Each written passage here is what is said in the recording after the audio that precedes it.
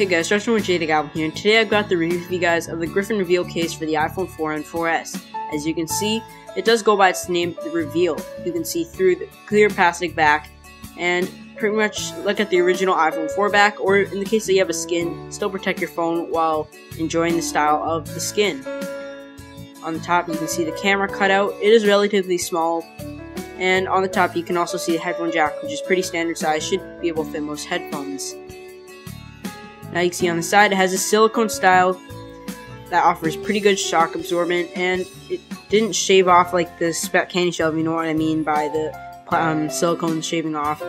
And overall the plastic fits really well, and it doesn't like peel or come off, and overall this case has a really good build. As you can see, the volume cutouts and the mute switch is also put in really well.